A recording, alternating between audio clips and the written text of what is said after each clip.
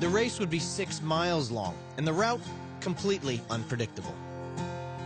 I'd be on a mixture of rough trails, gravel levee roads, and farm tracks.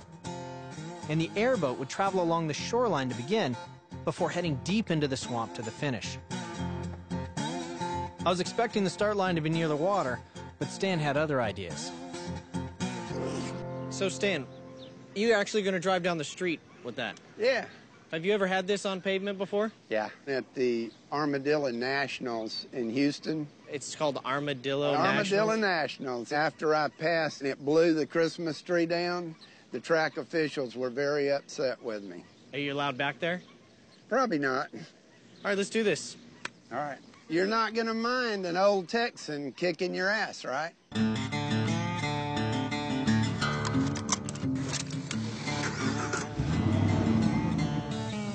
I was worried about the backwash from the props. I should have worried more about Stan's math. 5,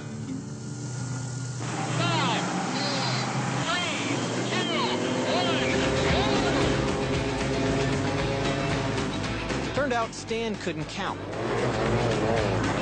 And he also was completely insane. His crazy levee stunt had given him a huge lead.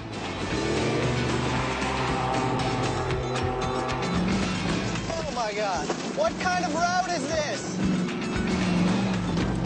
Stan hit the open water and opened up the big V8, 80 miles an hour in just 400 feet. Go, go, go, go, go. Little bit of a jump. 18 inches from Stan's head, the prop was traveling at the speed of sound, creating a 150-mile-an-hour backwash. It is so bumpy. I think I can get up on the levee now. He's so far ahead of me at this point.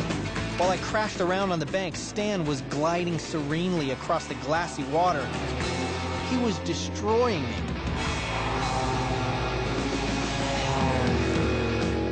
I finally made it to the levee road. 6 feet of dirt, a 50-foot drop on each side, but it was all I needed to get on the gas. Now we're laying down some speed. 80, 90.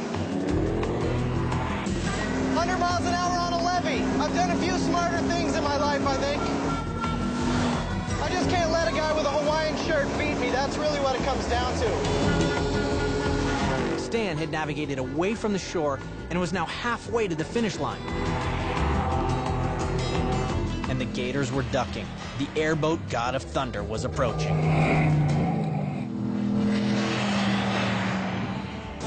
But the murky waters concealed rotting cypress stumps. Stan had to slow or risk an impact that could flip the boat. An airboat has no brakes and no reverse. Driving one takes real commitment. 3 miles in, and I'd finally hit the end of the levee road. Up ahead lay 2 miles of farmland and horse trails. Where am I going? Holy crap. Stan had also steered away from the swamp, over the levee and into the bayou.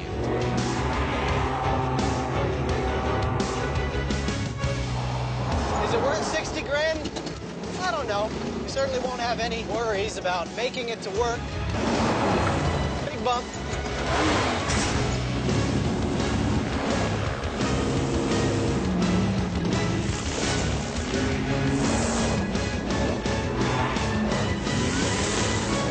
There he is!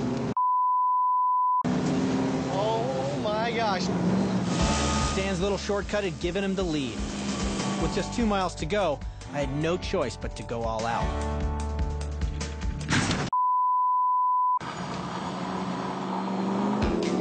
This thing is tough as nails. Oh, big corner. Hang on. I can't think of another production vehicle that could take the hit that I just did. And it's fine.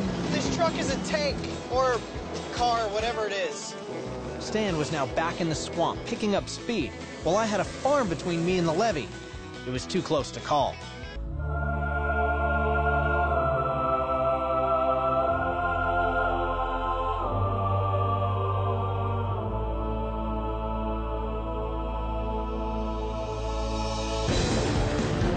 Finally, I hit the levee again. It was a straight run from here to the finish 1 mile away. The question was, where was Stan?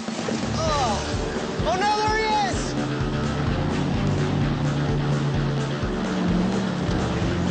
Oh my gosh!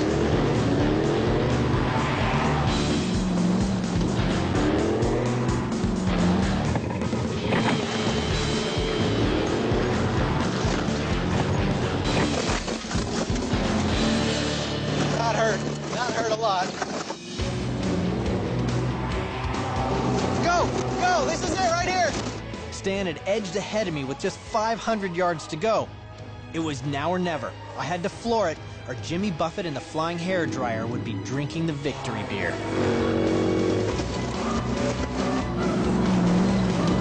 Come on!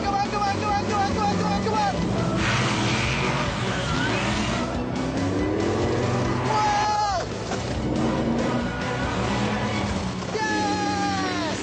Yes! He almost just flipped it! Oh my gosh!